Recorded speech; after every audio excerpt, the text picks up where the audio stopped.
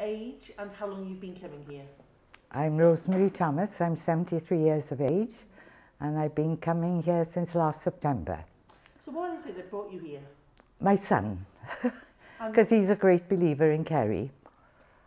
And I was going to another gym, but I came here and I'm thoroughly enjoying it.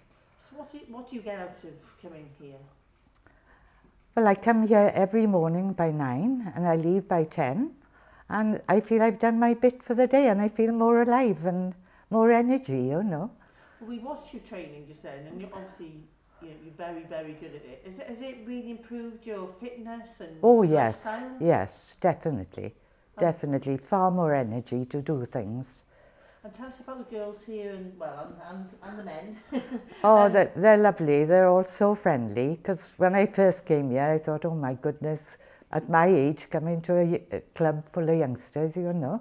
But they've all been marvellous. Couldn't have asked for greater support.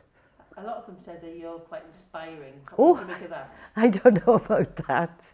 We have a lot of fun too. That's the main thing. And the other thing is, tell us about the saying that you said you had earlier on, that your mum, was it your mum? Yes, and I saw it in a school in Blackpool, near Blackpool, Lytham St Anne's. And it said, aim for the moon, because even if you miss, you will fall amongst the stars. That's a really lovely saying. It is a lovely saying. Is that something you live by? Well, try to, you know. And how do you think, has it improved your fitness and coming here? Have you seen a difference? Have other people seen a difference? Oh, yes, yes. Because I had to lose some weight, you know. Because, don't put this on camera, but I came here primarily because I couldn't get into any of my clothes. And it was either a case of buying a new wardrobe or coming to the gym. So I thought it was cheaper to come to the gym.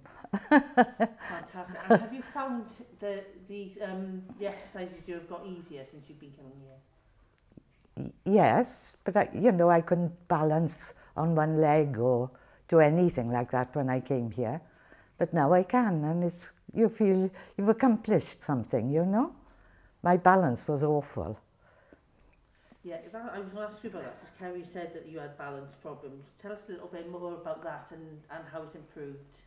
Oh, well, since I've been coming here, I can stand on either leg or on a half ball. It's wonderful, you know? And I even do it at home now. When I'm washing up, just stand on one leg, you know?